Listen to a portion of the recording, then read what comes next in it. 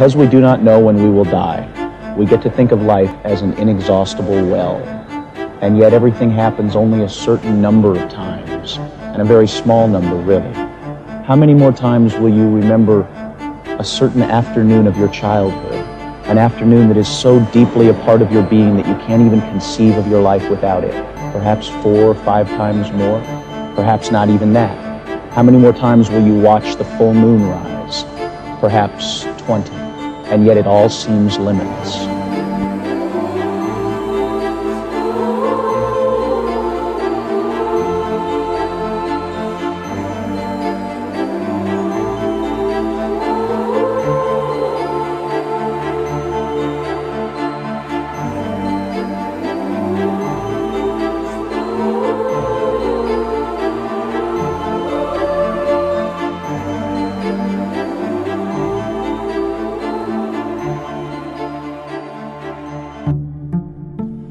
Heresy shouldn't be this much fun, but it just is, my beloved truth seekers.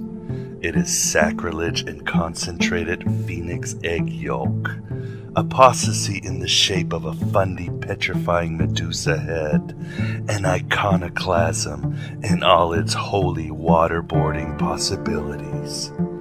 That's what we're all about. That's all we've ever felt free with.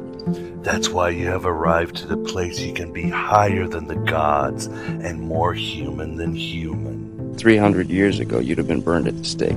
So with kindness and love, I welcome you to Aeon Byte Gnostic Radio, broadcast from the virtual Alexandria through the GodAboveGod.com.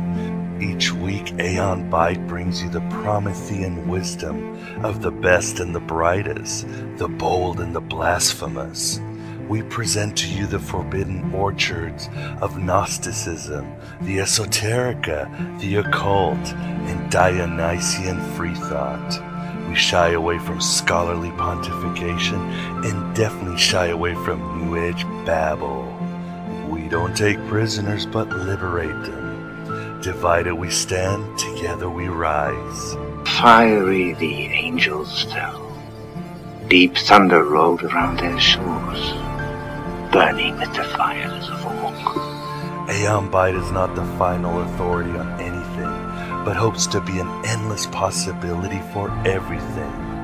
And most importantly, a small light, a bottled firefly, if you would, that you can hopefully cultivate into a supernova that will light your own personal road to Emmaus, towards your own resurrection into a living Logos who, like Mary Magdalene in the dialogue of the Savior, has knowledge of the all by simply tapping into your indwelling divine spark, your own misplaced childhood dreams. But where is it written that all our dreams must be small ones? And together, as always, like the ancient Gnostics, we're writing our own gospels and living our own myths. And we're certainly going to rage against heaven and its Cerberus guardian, owning the 3 heads of intolerance, collectivism, and ignorance. I am Abraxas, your psychopomp between the lands of the Hylic ants that cover Gaia's crusty skin, all the way to the farther shores of imagination, where we are baptized in the living waters of Sophia and initiated into the mysteries of Hermes thrice great. But I speak to you in one of my mortal incarnations, called Miguel Connor, although his insufferable palaver tends to make you mentally sterile until our astral guest can come to the rescue and impart the fruits of gnosis of good and evil you so much hunger for. No matter what anybody tells you, words and ideas can change the world. And what an astral guest we have on this approximately Saturday, May 8th, the year of our Demiurge 2010, for a very special occasion I'll betray soon enough. With us in this eternal now, we have Barbara G. Walker, the very groundbreaking scholar in the fields of mythology, comparative religion, and feminist studies. Although best known for her landmark book, The Woman's Encyclopedia of Myths and Secrets, Barbara has written over 20 books on a wide array of spiritual, anthropological, and humanist topics, including the tarot, fairy tales, crystals, the I Ching, the goddess in various cultures, skeptic philosophies, and plenty of knitting. And please don't laugh. Knitting here in the Midwest is serious business, I tell ya, that cuts across all genders, races, and economic levels. Certainly a powerful ritual of meditation and artistic expression. If I don't finish my meditation, I tend to get a little cranky. Barbara joins us to discuss her new book, Man-Made God, a collection of potent essays that articulates her personal trials and journeys into soul liberation, a condensed recap of her theological insights that would make your average fundagelical run in terror and climb up Pat Robertson's closest orifice. I got the Lord to protect me. I ain't scared of the likes of you. It also contains amazing disclosures into the dreamscapes of comparative mythology and its consciousness-expanding secrets, and chilling historical evidence of the atrocities of Jehovah and his trickle-down testosterone that has given us so many wonderful thousands of years of warfare, oppression of minorities, and iron fist dogmas gripping the collective testicles of humanity's innate creative spirit.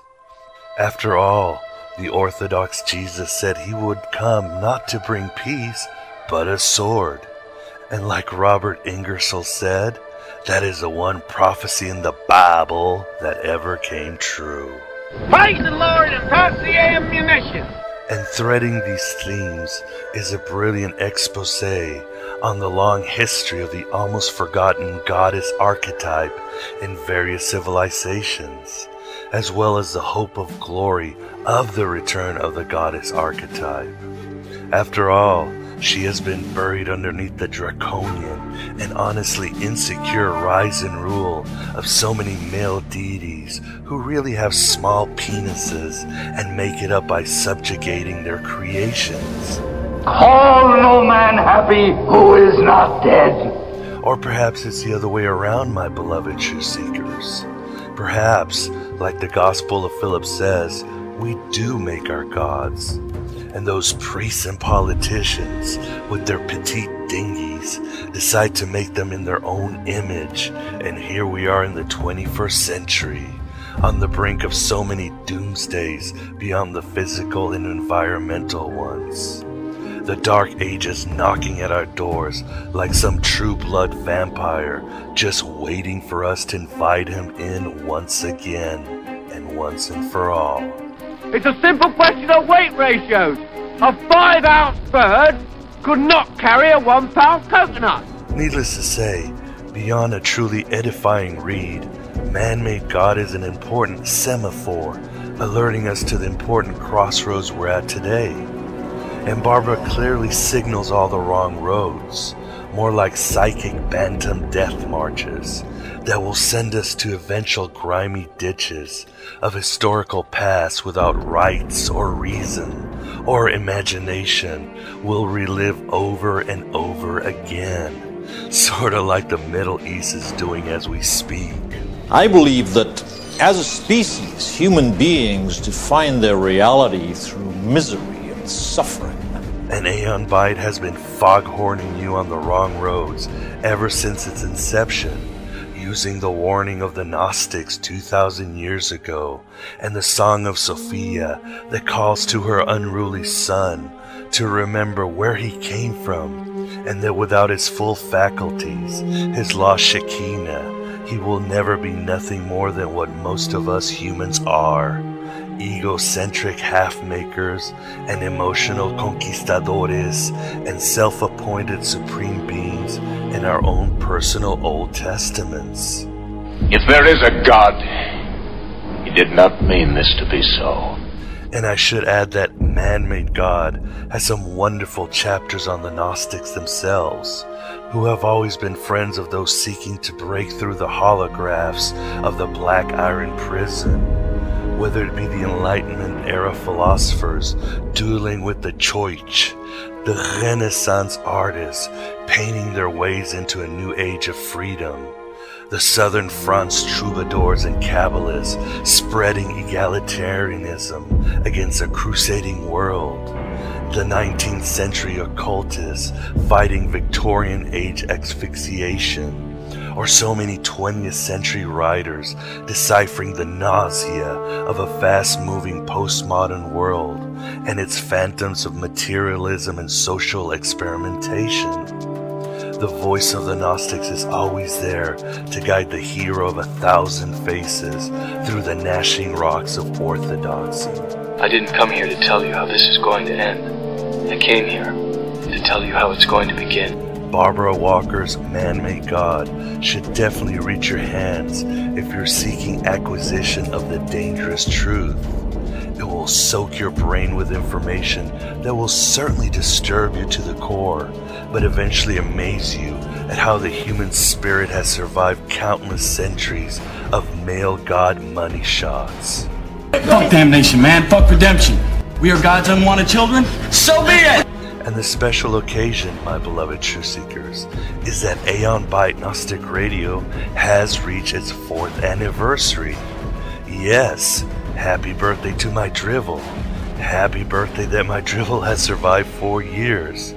But the important part is that it has been a platform for so many horror show scholars, mystics, artists, and freethinkers of all pedigrees. 4 years. Once upon a time known as coffee, cigarettes, and gnosis, and broadcast in the caliphates of rabid atheism called freethoughtmedia.com. It was a disaster. I still don't know why I do it. I still don't understand how I've lasted this long. I still don't know the reasons for this Adam podcast, but perhaps there are no reasons except, I don't know. Perhaps this is our joint effort in writing our own gospels and living our own myth. But more on this after the interview. In other words, and you know what I'm going to say? Enough of my drivel.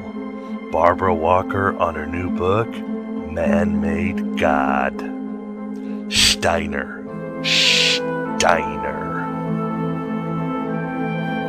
Yea, believe in me and ye shall find peace. Yeah. We've heard that crap for about 2,000 years now. We want to hear something new. It's the year 2000, for Christ's sake. Yeah! Well, what do you want? We want to see God! Yeah, with our own eyes. Yeah! We followed blindly for thousands of years, and we think the least God can do is show up for New Year's Eve 1999. Yeah! Right. Oh, let me think about that for a minute. This is the Aeon Byte interview, and with us we have the pleasure of having Barbara Walker to discuss her new book, Man-Made God. How are you doing today, Barbara? I'm just fine, Miguel. How are you? I'm doing great. Again, thank you for joining Aeon Byte. Did you write these articles for the sole purpose of the book, or were these sort of diaries or notes you decided to publish after many years of research and putting out so many books? Actually, it's more the latter. This is the 24th of 23 things that I've published so far. But these essays were actually written as lectures, and I've been giving them at various Unitarian and humanist meetings and groups over the years. And I've managed to finally collect them into a book, and I think they follow a particular theme, of course, but they've been very popular at being presented as lectures. And many of your articles in Man-Made God deal with your own personal journey from a theist into a freethinker, a humanist, starting from a very young age. Could you give us some of the reasons you left religion? It seems one of the earliest ones, or one of the first signals, was actually the death of your dog. Yeah, well, actually that one is the first one in the book, and it's the only one that deals with my personal background. But that was probably the original impulse that led me away from religion. When I was quite young, I was grieving for the death of this dog that I loved very much. And our minister came to visit my mother, and I asked him to tell me about how I would see my dog again in heaven. And he told me that there are no dogs allowed in heaven because dogs don't have souls. This is still the teaching of most Christian churches. And I was appalled. And he tried to comfort me by saying, well, you'll meet all your relatives again, all your friends, all your relatives will be there. And I tried to negotiate. I said I would be willing to trade a couple of aunts and uncles for my dog if I could just have my dog back. And this didn't work. He insisted that animals are soulless and my dog is gone forever. And eventually I just threw a tantrum and cried, and I said, I don't want any part of this heaven, and God is mean, and he can leave me out. And I ran away, and my mother made me come back and apologize, but I really didn't know what for. And I didn't like that minister ever since.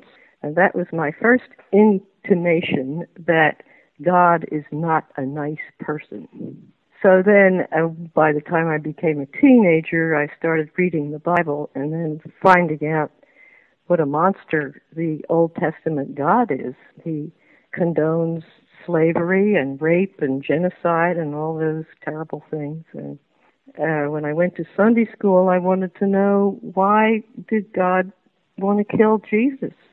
Why not just forgive everybody without making Jesus die? And my Sunday school teacher would not answer that, and in fact scolded me for asking my questions, of which I had many. So all in all, my relationship with the church, the Episcopalian church as it was not a happy one. To say the least. And going to the crux of the matter, I think one of the most powerful lines in your whole book, and do you really believe this? And when you write, or I believe you quote, women who cling to the biblical worldview will never achieve their full humanity. Well, I think that's true, because the biblical worldview certainly is one that puts down women. In the New Testament, women are told that they must not speak at church. They must ask their husbands at home if they have questions. Women are not allowed to have any part in the services.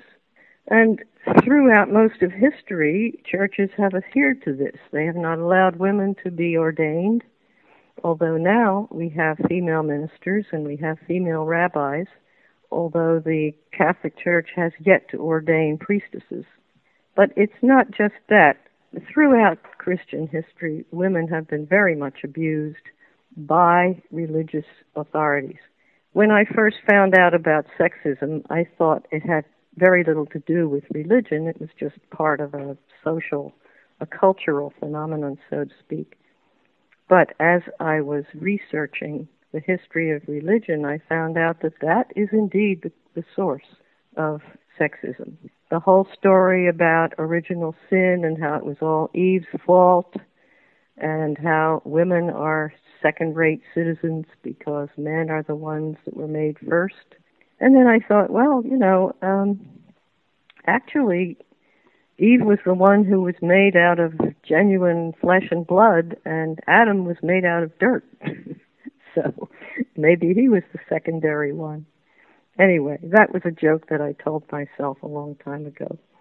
Also, religion has been violent all the way along. The pogroms, the Crusades, the Inquisition, wars, endless wars. Practically every war in Western civilization has had a religious overtone. Even Hitler was a good Catholic. And the Crusades were abominable.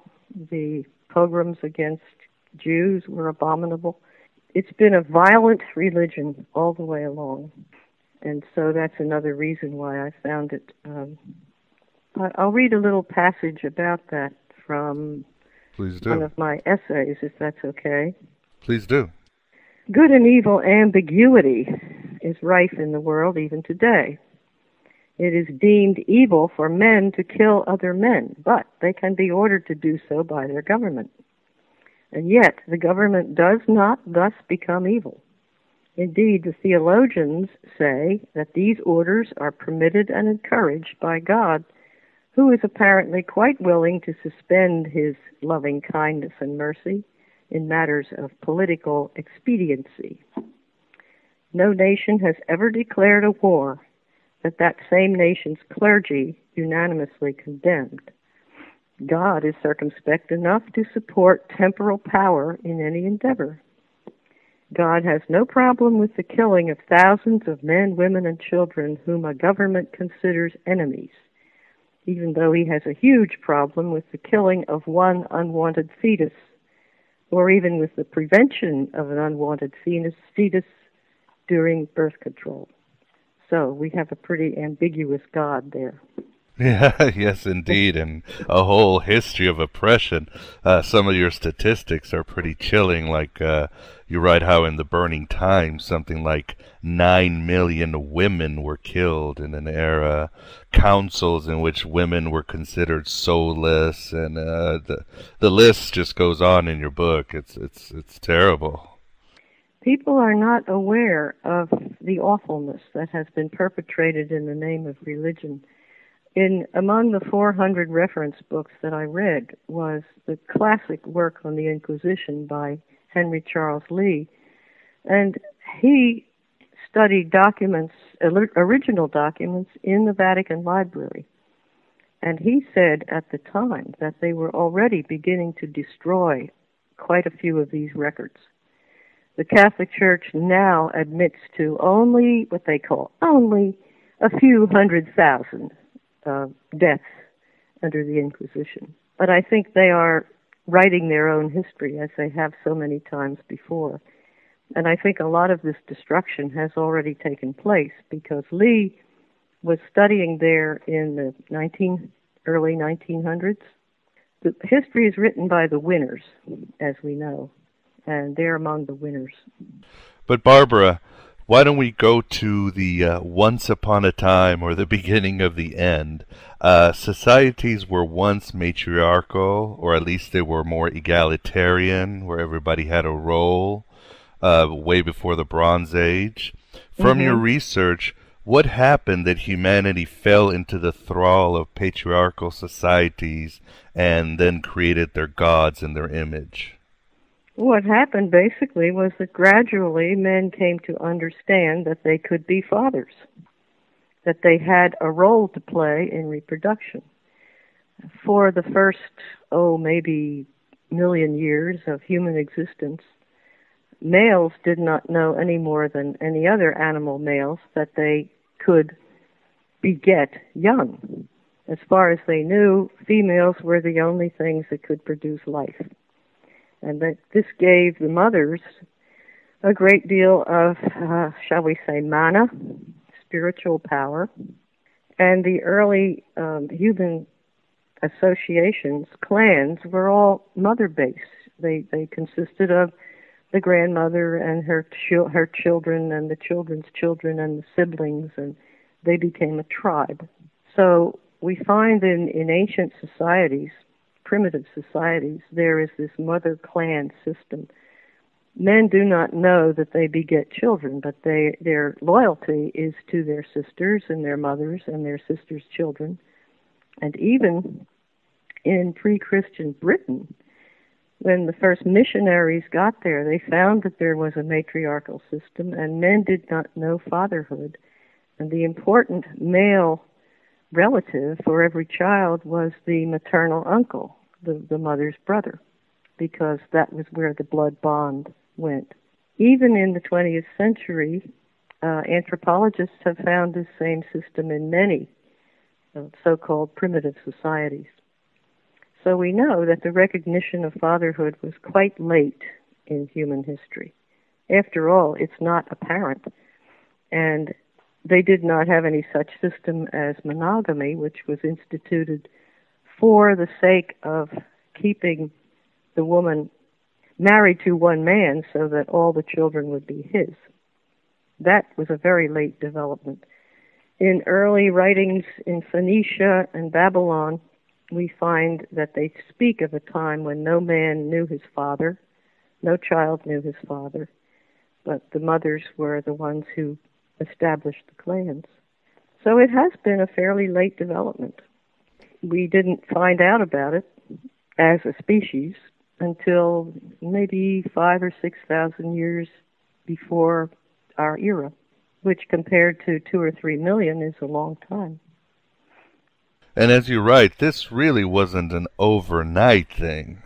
Even in the Bronze Age and beyond, the goddess always had an important role in every society, whether it was Egyptian, Babylonian, Sumerian, right? Right, and the early kings in Egypt and other countries in the Near East, early kings had to be married to a surrogate for the goddess. The queen was a sort of high priestess, and so the king had to be a consort of the goddess in order to get the imprimatur, the ability to rule. And this went on until fairly late, even in Italy, in pre-Roman Italy. The Latin, the Etruscans, had this same system. And they called the Juno, the goddess that became the mother goddess in Rome. Juno was a name in Latin for the female soul, comparable to genius, which meant the male soul, and also meant begetter, one who can beget. Now, of course, we have lost the word Juno.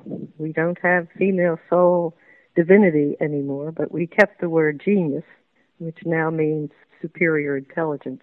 It's interesting what we have done with language as a result of all this. For example, what we do with names. We have tons and tons of names that end in son.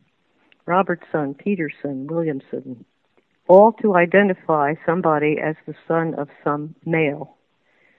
We also have the female version, Peters, Johns, Roberts, Williams, Adams, which, although it's not a son, it probably indicated a daughter to begin with, but she still belongs to her father. And so our nomenclature is very patriarchal right there. It's all a matter of trying to maintain the father's authority over the family, or what became the monogamous family. And Barbara, when did the hammer finally come down completely on the goddess? Would you say it was the rise of the cult of Yahweh, or before that? When did finally the goddess get shunted aside? Actually, later than that. When Christianity was conquering Europe in the 2nd to 5th centuries, there were still many goddess temples scattered all over the Roman Empire. And most of them were preempted, and the goddess figures were turned into various saints, Our Lady of this, Our Lady of that. And then the people were still going to the same shrine, but they have now turned it into a Christian shrine. A great many saints, female saints, were originally goddesses. Then, when they conquered Europe, which really didn't happen overnight, that took many centuries, they were fighting the pagans all the way along. And as a matter of fact, Christianity did not take root in Ireland until the 12th century, or in Scandinavia until sometime later than that.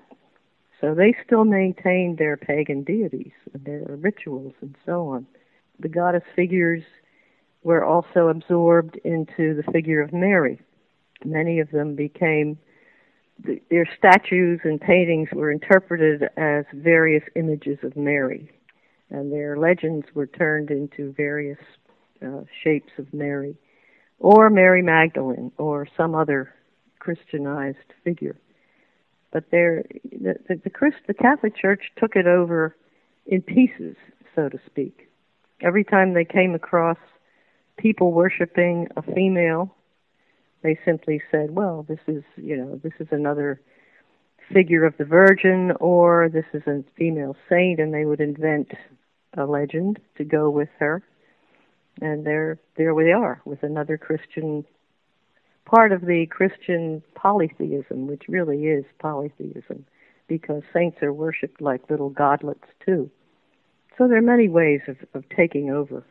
Then they also officially said that every pagan deity, female or male, is a devil. And that was yet another device for discrediting them.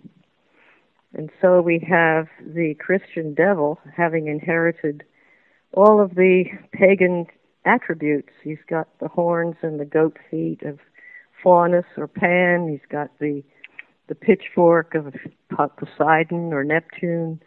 You know, all of these little trappings came from paganism, as indeed did the whole Christian story. Why do you think Christianity was so volatile towards the feminine? I mean, obviously, it started, the Gnostics revered the feminine, and they were wiped out. Why were they so against it?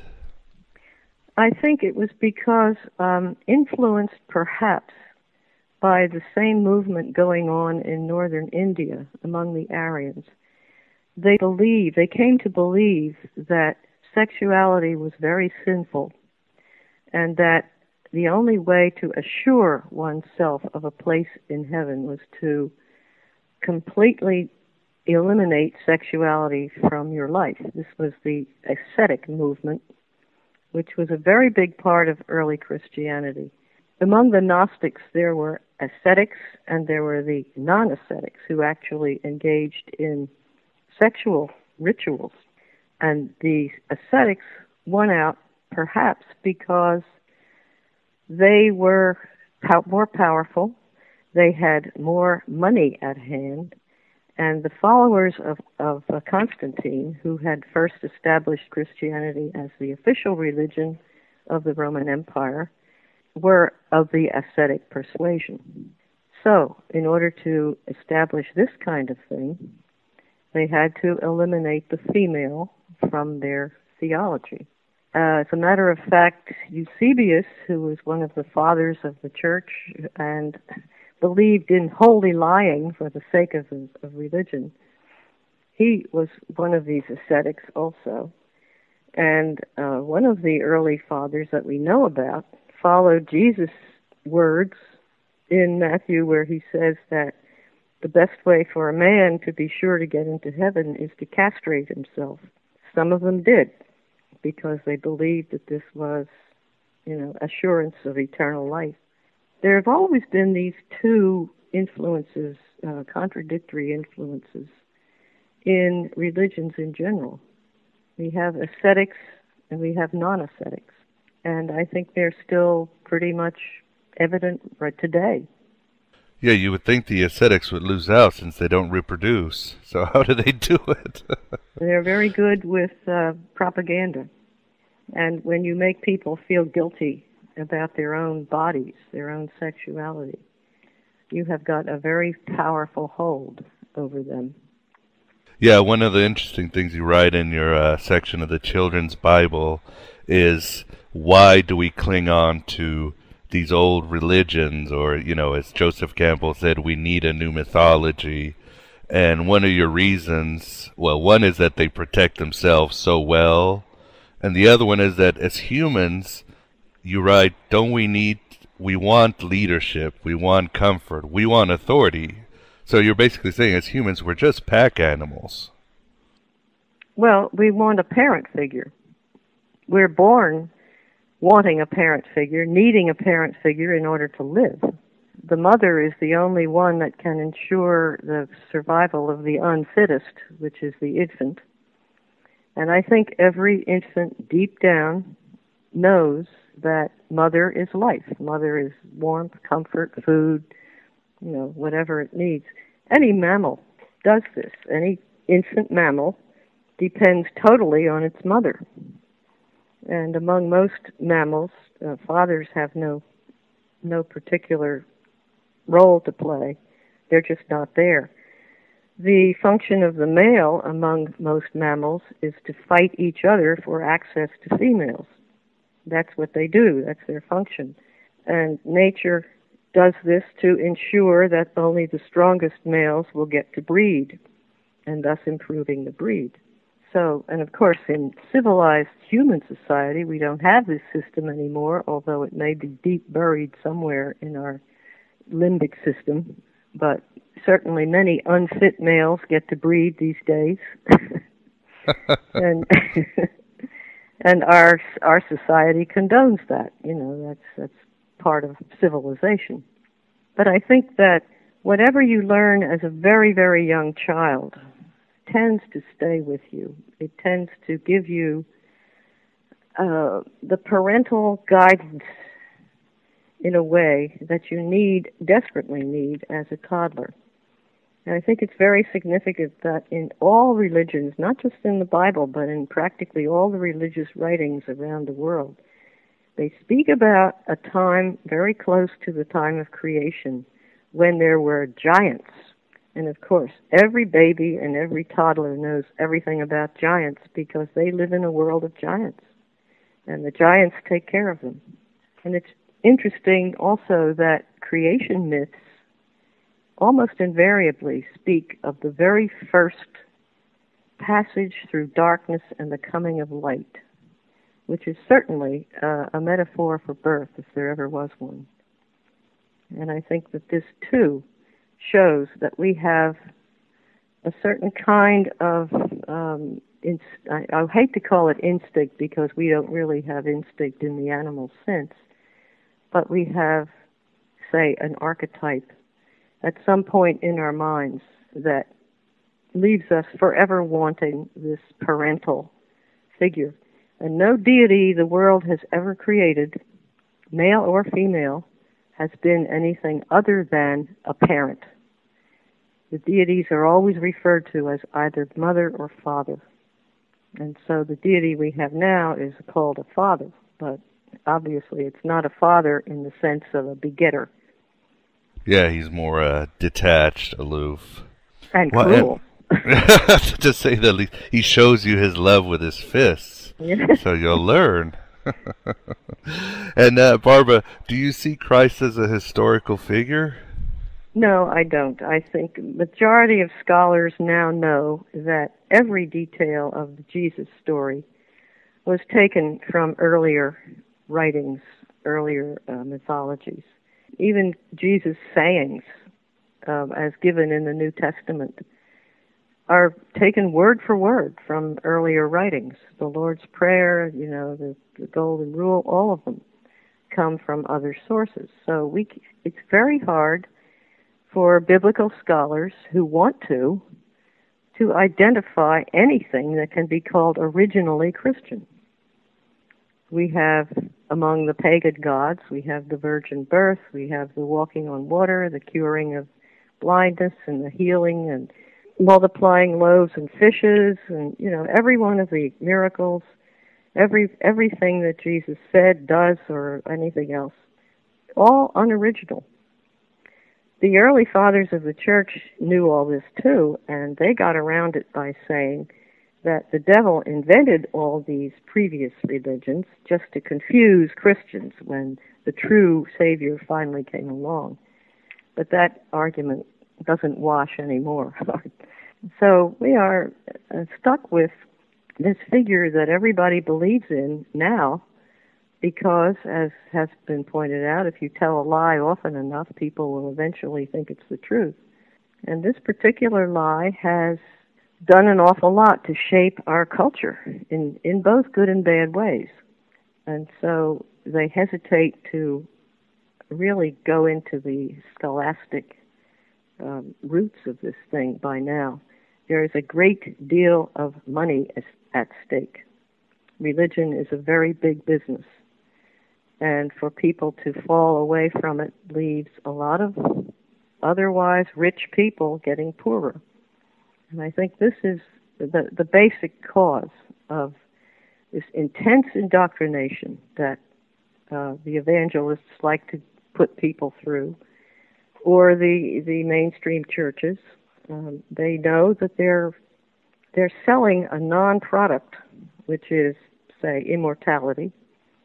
They take money for this hot air product, and they never have to make good on the promise, but they're paying in advance for something that nobody has to supply. It's a perfect scam. It's an absolutely foolproof way to make money and give nothing in return. Yeah, you can't get your money back when you're dead. That's right, and you'll never really be able to find out that it was a scam to begin with.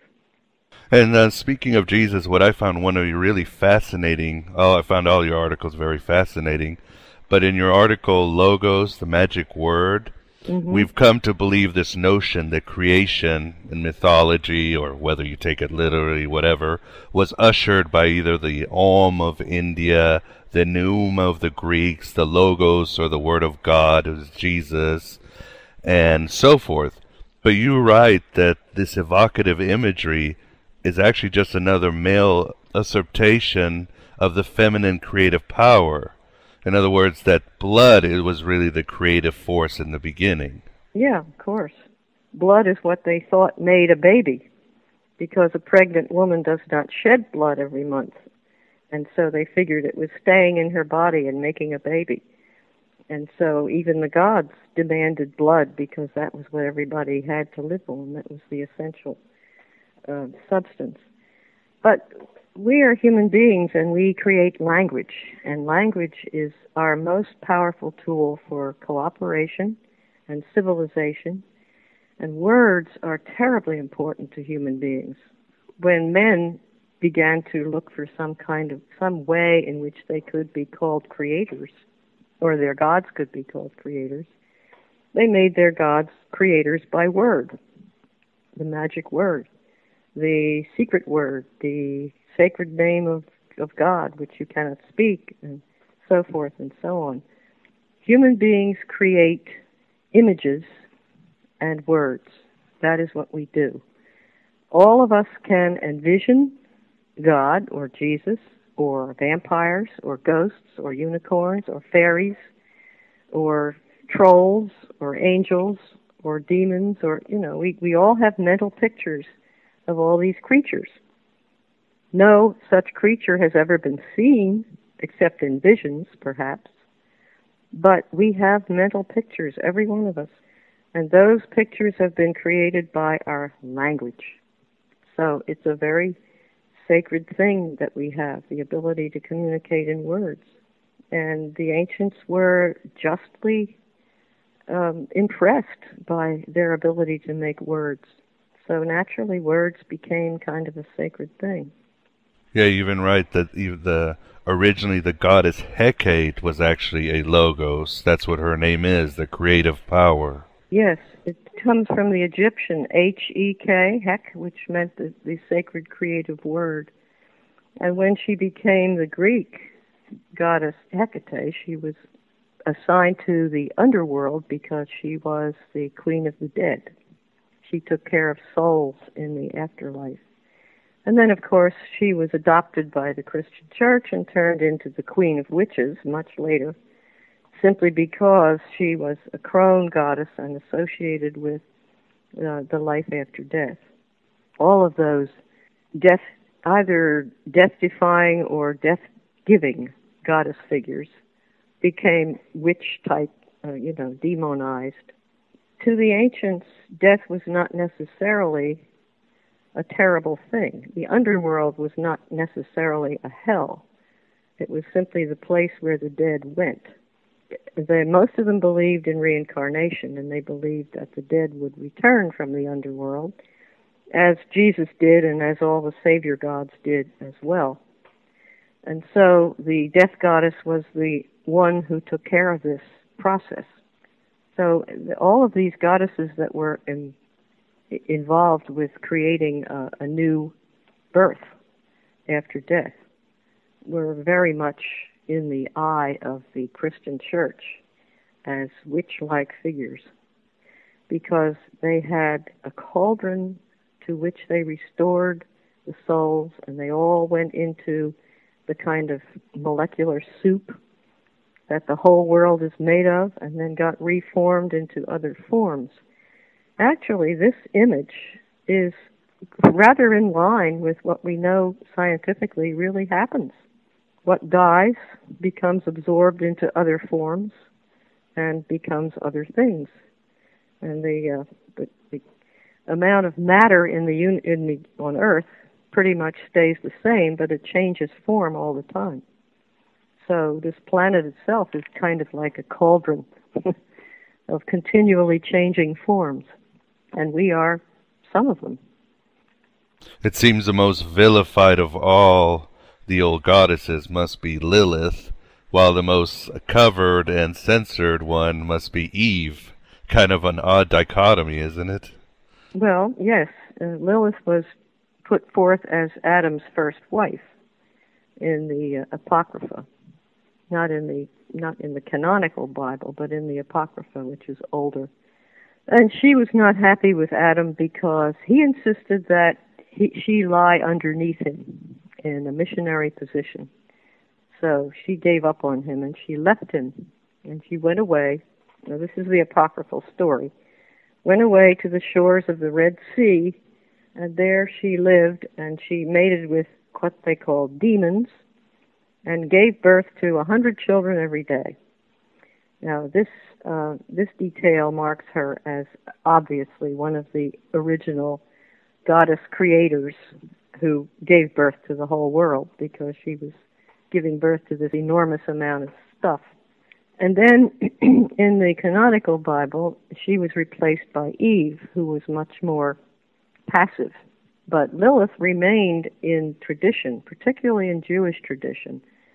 She was very much feared because they turned her into a kind of sexual demon, and she was supposed to visit men at night and cause wet dreams, which would menace their souls.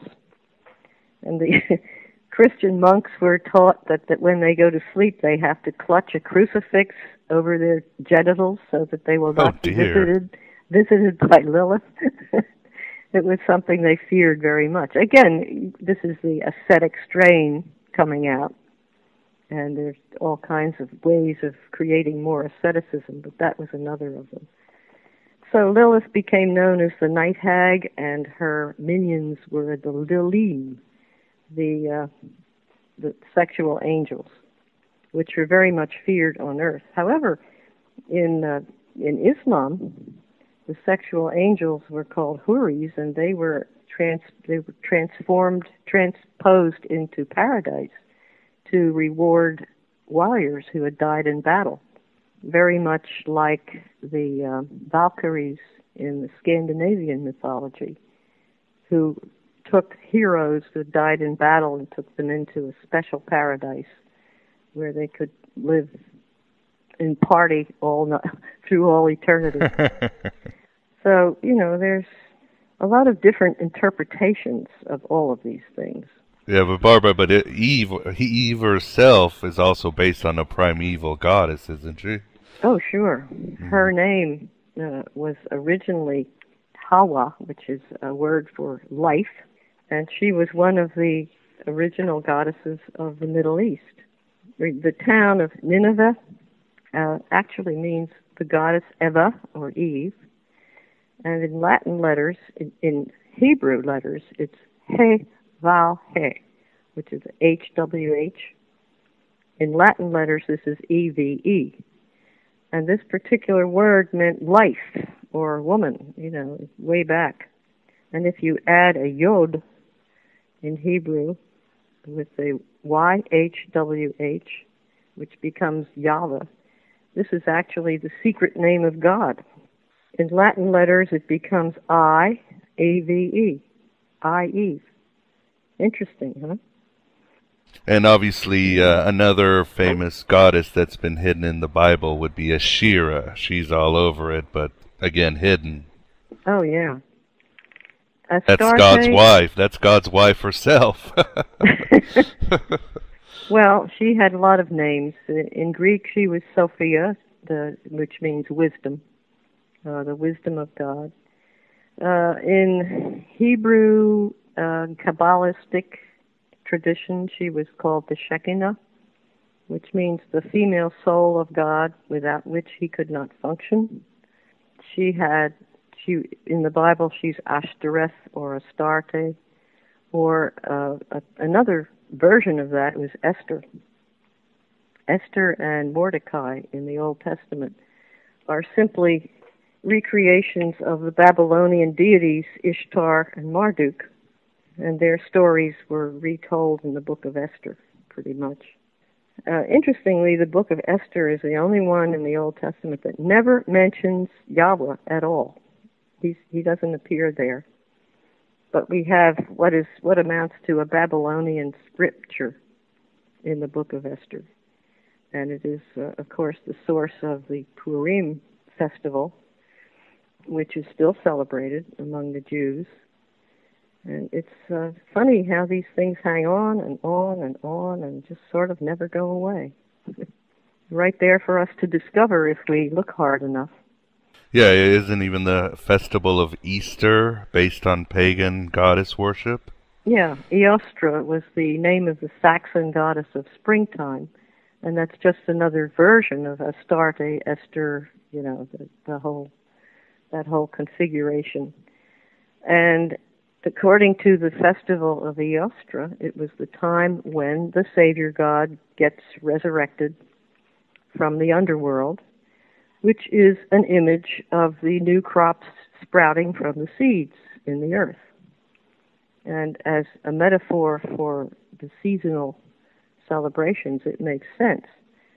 But when it's turned into a myth that is being told as history, it makes no sense at all. All of these festivals were originally seasonal festivals because the one thing people feared all the time, every year, was the possibility of losing the food supply.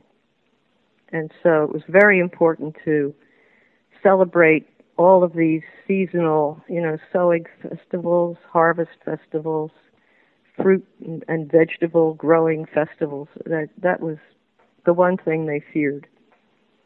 And if the gods got mad at them, then there would be drought, and then people would die, and there would be plagues and so forth, as was done to the Egyptians according to the Old Testament. And Barbara, what do you find is some or the most repugnant and oppressive theology that has come out of the Christian worldview? Well, the whole thing, actually. Throw the baby and the bathwater out, huh? Yeah, absolutely. I don't see any virtue. Churches have tried to improve their images by doing charitable things and by claiming that they comfort people, by telling them that they're going to live forever and they will not die. And I'm not sure that that's all that much of a comfort. I personally know a couple of Catholic ladies who died recently in terrible fear because they thought they were surely going to hell. And I think that's a very cruel idea. As far as I know, no other religion has postulated so sadistic a hell as Christianity. And frightening children with it is one of the things that they have done throughout the years, which I think sets a fear into the basic thinking of practically anybody who's gone through that indoctrination. I think it's a very cruel idea, and the whole idea of worshiping a crucifix, which is an instrument of torture, is, to my mind, a very cruel symbol. I forget who it was, but somebody said if Jesus had been sacrificed in modern times, they would worship a little tiny electric chair on lockets around their necks instead of a cross. But there's a lot of cruel imagery in Christianity, which really doesn't have to be there. Yeah, but I think, as you write, and I used to think that as a child, I think something that is just as bad as hell is the fact that if we make it to heaven and heaven is true, that we'll have to sit around for eternity singing hymns to God. Yeah. I think that's more torturous. What a boring place heaven must be. Well, I think some people have said that they don't want to go to heaven because the kind of people that you meet there would be the world's worst bores. I mean, presumably Jerry Falwell will be there, and Pat Robertson, and, you know, who wants to listen to them for all eternity? Now, there's torture. But you're right.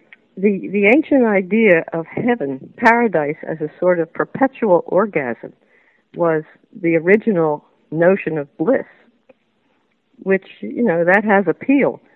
But the whole idea of choral singing for all eternity in this God who is so incredibly eager for praise all the time. I mean, what an ego. He wants to hear nothing but praise. People are constantly thinking that they have to flatter him until the cows come home. I don't think I would like him anyway. He doesn't sound like a very likable character, but he does sound like the personalities of men that I have known. You know, some of them are very big egos, and that God is the biggest ego of all. As above, so below it happened. Absolutely. I mean, we have created this image, we meaning male humanity mostly. Nature does not make gods, but humans make gods, and they make them in their own image pretty much. Men get together and decide what they want their god to be, and there he is. Women are not making goddess figures anymore, but possibly it may come back someday. Who knows? The goddesses were a lot more kindly. They didn't regard sex as sinful. They never created a hell. They didn't abuse their children. They were more accepting, more tolerant. So I think the return to a goddess figure as a metaphor might do us some good. I mean, we know that there aren't any god figures really out there, but if we're going to use a metaphor, the Mother Earth, Mother Nature metaphor is probably the best one we've come up with. And how is your outlook these days? Do you have a positive outlook that perhaps the divine feminine image is returning, or kind of more cynical, like, you know, things get better on this part of the world, but in other parts of the world things get even worse? Fundamentalism just gets stronger in the Middle East, in America, you know, where you put a finger in the dam, suddenly another hole explodes. It's like you say, it depends on where you are. I know I have been involved in a number of women's groups who are working on restoring a goddess imagery, and there are many of them, and they're very enthusiastic about this. And I understand that in Europe, particularly, the churches are going empty. People are not being as brainwashed as they used to be. Of course, we have the threat of Islam, which is a ferociously patriarchal faith, and they are reproducing at a much faster rate than non-Muslims, of course, because they have polygamy, and they're just as the Catholic Church in its early days said women must be made to bear as many children as possible. Well, in Islam, they're working that out. So they will outnumber us within several generations. I don't know. I think once the genie is out of the bottle about what Christianity is and where it really came from, I think it will not be possible to destroy all that information again. There have been several Catholic authorities who have been saying, like Tom Harper, who wrote, there's several books about this, the Savior figure is pagan, and we should embrace it because it's all we have. We should realize that this is a part of our heritage, which it is. But we should understand where it really comes from and not try to create history out of mythology. To me, this makes sense. I think it's a toss-up. It pretty much depends on circumstance, what happens in our near future or even distant future. But I think traditional Christianity, as it has been throughout 2,000 years, well, 1,500 maybe, is kind of on the way out.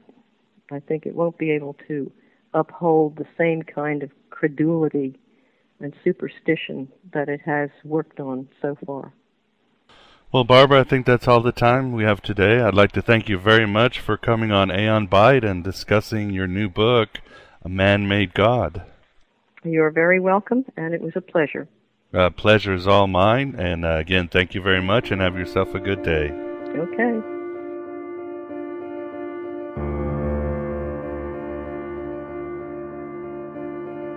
And there you have it, my beloved truth seekers. Barbara Walker giving us a good overview, but truly just a sinful taste of her new book, Man-Made God. A miniature but thorough encyclopedia on everything you wanted to know about the goddess, and probably everything you probably might not have wanted to know about the true repression of Yaldi-Baldi and his cosmic monkey shines and celestial date raping of the human consciousness. And Man-Made God is published by Stellar House Publishing, owned by my mentor and friend, D.M. Murdoch, also known as Acharia S. Check it out and check into the true reality of the Tron world we live in for a moment to spell. And again, I couldn't think of a more honorable guest to have on Aeon Byte's 4th anniversary. Believe it or not, I began years ago thinking I'd simply ejaculate 6 episodes for the owner of freethoughtmedia.com. I had recently been excommunicated from a Gnostic church, waiting in line to be initiated into a secret brotherhood, and thought I'd genocide some time by putting out an overview of Gnosticism on the internets. But there was no Morpheus around to tell me how deep the rabbit hole would go, because then came 7 and 8 and 9, and soon I was floating in a vast universe of wonder, never having imagined the depth of the Gnostic ether, how it touched other traditions in the vacuum of orthodoxy, how it had shaped history and the history behind history we call myth. And interestingly enough, the secret brotherhood ended up rejecting me because they thought I was giving away too much secret information. Sorry, oh reverend douchebags, but I had decided that the truth was for all who were thirsty for it, that it should be available as crack on a Southside street corner, or as billions of dollars are available for bailouts to billionaire bankers. I think Philip K. Dick put it best when he wrote, "Since the universe is actually composed of information, then it can be said that information will save us. This is the saving gnosis which the Gnostics sought. There is no other road to salvation. However, this information, or more precisely the ability to read and understand this information, the universe as information, can only be made available to us by the Holy Spirit. We cannot find it on our own. Thus it is said that we are saved by the grace of God and not by good works, that all salvation belongs to Christ, who, I say, is a physician." And the journey continues, the journey of knowledge, information, truth, and gnosis. And I have paid a very high price in my healing, and hopefully yours too. I am not the same person I was 4 years ago. My views are different. They have altered. Kinder perhaps, but sharper like a scalpel when it comes to bleeding the truth. And the Archons have both cursed me, as have the Aeons blessed me. Ah, my beloved truth seekers, if I had only done a 6-series podcast on fundy Christianity or Scientology, perhaps I'd have some money in my pocket and a nice Truman Show-like environment I could live in. A purdy moonbat illusion with its golden bars and 3 amnesia-inducing meals a day. But paraphrasing William Blake, I decided to make my own system rather than to be ruled by another man's system. I chose the way of the heretic, and it seems so have you. So welcome to the machine, my son, and the means to escape it, Amun-Ra. Thus, we are the Gnostics, those veterans of 1,000 psychic wars who have set the controls to the heart of the sun. We are the revenge of the myth, who eternally attempt to rescue Hypatia of Alexandria. We're writing our own gospel and living our own myth. We keep the faith, fight the good fight, and finish the race. We cultivate gnosis, that self-knowledge, that acquaintance of the divine, that knowing of the unknown, that ship's smoke on the horizon. And we won't get fooled again by the old or the new or any boss. We continue on this dark odyssey. This is a dream of you. Thank you for keeping me company while the hordes of hell come barreling down upon us. Our fates are sealed. Our doom is nigh, but we've already won. Can't you see Sophia descending on the battlefield of the true seeker warrior? We continue on this dark odyssey. Her light shines upon us. Hello and goodbye as always.